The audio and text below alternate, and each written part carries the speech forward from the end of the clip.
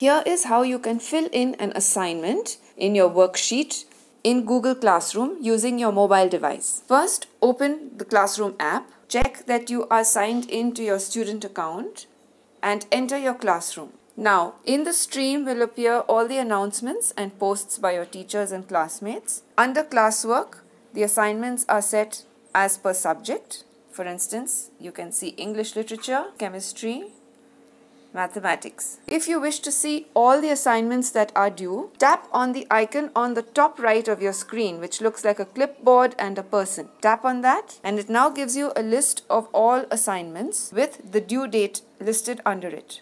For instance, we can see cyber safety PowerPoint has no due date. However, you do have worksheet due today. On the right, I will see work which has been assigned and work which is missing. So let's tap on the worksheet. This opens up the assignment and I can read what the teacher has posted and follow those instructions. At the bottom, I see your work. So if I swipe up on that, I can see an English language worksheet is attached here with my name. Tap on it to open it, and this now opens as a PDF. A PDF means that you can't really enter any information into it, but you can add information on the top of it. To add information on top of a PDF, tap on the pencil icon on the top right, and now you come into a kind of an edit mode where you have options. If you look at the bottom, there's a blue pen which is marked. If I use that, I can draw on this. I also see on the right, there's an A icon, which means a text icon. Now, I can insert a text box and type in anything I wish. But the teacher has not asked me for this really. The teacher wants me to enter text where it says click here.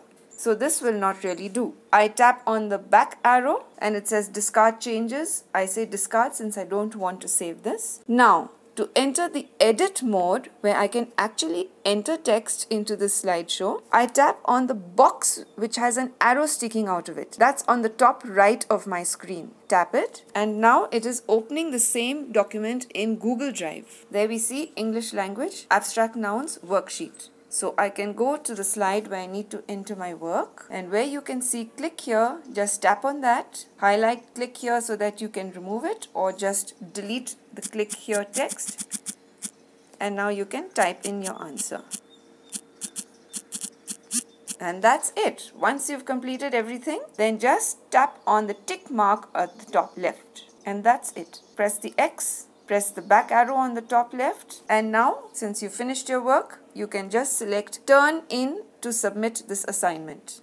So that's how we have submitted our work to the teacher. But what if after submitting you realize that there's something more that you could have added or something that you've forgotten? So you can then in that case click unsubmit, and you can see at the bottom it says work unsubmitted. And my worksheet has appeared over there. So I would again open it, tap on the little box with an arrow on the top right. It's opening in Google Drive. Go back to my assignment and enter what I need to enter. And when I've completed that, tap the blue tick mark on the top left. Close it, go back, and then once again turn in. Here you can see it says it's going to resubmit this document. So that's how you can fill in a worksheet in Google Classroom using your mobile device.